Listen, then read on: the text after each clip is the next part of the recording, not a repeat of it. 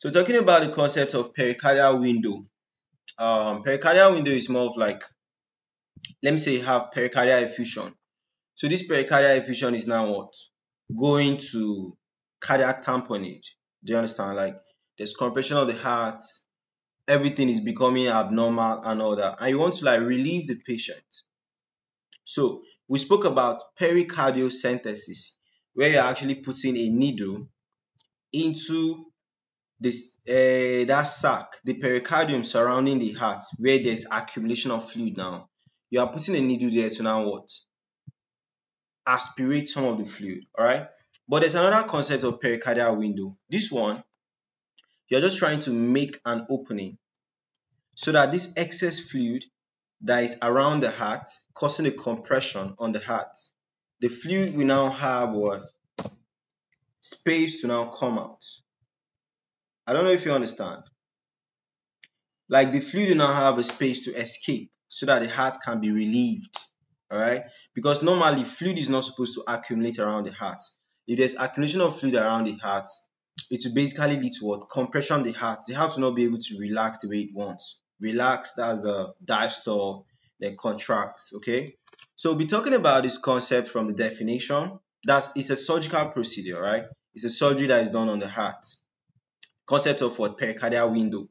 You are trying to open to allow the fluid to drain out. Okay, it will look simple like that, but it's not a simple thing, right? Something worth studying. So we'll talk about the definition, the indications, when to do a pericardial window.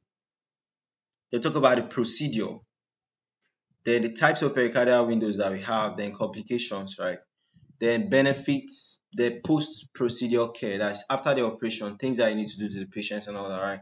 So the pericardial window, just like the way I've spent my time to explain, is a surgical procedure that involves creating an opening in the pericardium. Alright, so this pericardium surrounding the heart, you are now creating an opening, okay, where there's accumulation of fluid now. You are doing this in cases where there's what? Pericardial effusion. So as the fluid is surrounding the heart, is compressing the heart, they are now making an opening so that the fluid can actually drain out. Okay, now you are making this incision to drain out fluid or blood. If it is fluid, is what? Hydrothorax. If it is blood, is what? Hemothorax. Okay, that is accumulated in the pericardial space. Then indications when to do this type of surgery. If a patient has cardiac tamponade, which is a life-threatening compression of the heart, and cardiac tamponade usually result from accumulation of fluid or blood around the heart, so it's compressing the heart. Alright, so you might want to do a pericardial window for that.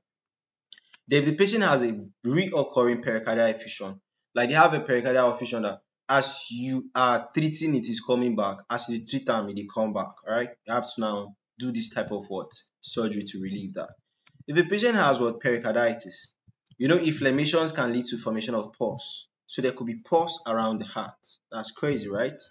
It could be due to some trauma or injury to the heart or pericardium, right? The procedure, how can you be able to do this? How can you be able to do the surgery? This is just a light procedure, alright? If you want to know the real procedures to this when you are doing your postgraduate, okay? So you do a thoracotomy, that's you open the chest. So it's either you are opening the chest, that's open surgery, or it could be that you are just doing minimal invasive approach, where probably you use a thoracoscope. Okay, then you incise into the pericardium to create the window, you drain the fluid or blood, then you could do the biopsy of the pericardial tissue, alright, and probably send for histology. Alright, then after you're done, you close the pericardial window. Alright, so this is the pericardial effusion that I was talking about, right? Where you could see this is a healthy heart, then you could see this is a heart where you're having excess fluid around it, right? Like leads to compression, right? Which is not nice for business, right? Then types of pericardial windows, you have the what? Subxiphoid pericardial window. You know the sternum is here, so beneath the sternum is the xiphoid. So you approach the heart through the xiphoid, right? So you make an incision under the xiphoid process of the sternum. So you approach the heart through that side, right? Then you have the thoracoscopic pericardial window, which this one is what? Minimal invasive, right?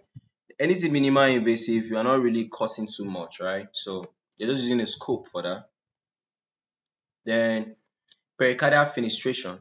This one is creating multiple openings, right? Which is the complications, of course. A surgery is a surgery, right? Every surgery will lead to what? Possibilities of bleeding or hemorrhage. Then there could be possibilities of an infection, right? Like you don't treat the wounds after the surgery well, it could lead to infections, heart injuries, adhesions or scarring, then reoccurrence of the pericardial effusion. It could be that the pericardial effusion that you are trying to treat, every time you do and go, it will relieve for a while, then still come back. All right, so problems like that. Then benefits, of course, there's fluid accumulation around the heart, so the patient is not comfortable and all that. So when you do this type of surgery to drain out the fluid, you are relieving the patient of their problem, right? So it will lead to relief of cardiac tamponade. There's effective drainage of the pericardial fluid, there's reduced risk of complications, there's improved cardiac function, and there's enhanced patient outcomes, right? Then post-procedural care, like after doing this surgery, there are some follow-ups that you should do for the patient, right? You don't allow the patients like that. You always follow up your patients, right? You can be monitoring them for complications. You can be doing pain management. You can be doing fluid management. You can be doing follow-up imaging studies. They could be doing wound care and dressing changes, right? All of this could be indicated in that, right?